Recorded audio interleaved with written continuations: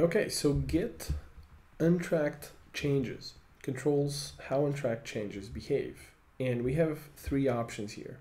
Mixed is what we had before, so all changes, tracked and untracked, appear together and behave equally. So you have hidden, which means that you will not see untracked changes in the source control tab. And then you have the separate, so you'll see a different, like a separator for that. So let me show you what this looks like. Let's start with mixed. So we have a repository here. We have no changes. So let's create an untracked change. So let's create a new file somewhere. And if we go to the source control tab, we'll see that now we have a new change. We have a file that's untracked, and that's showing up with this green U there, right? So this is the mixed option. If we set this to hidden, the file will not show up because we are hiding untracked files.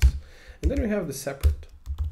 So you have changes to previous files that are already being tracked, and then you have like this little separator that pertains only to new files, right? So untracked, yet untracked files. So I actually prefer the separate option because there is a semantically different, an objectively different, I'm sorry, there's an objective difference between untracked changes and tracked changes. And that is, there's a new file coming into the repository, right?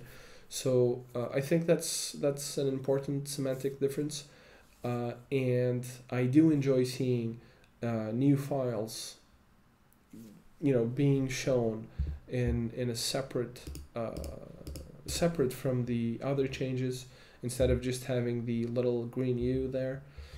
So I'm leaving the settings set to separate.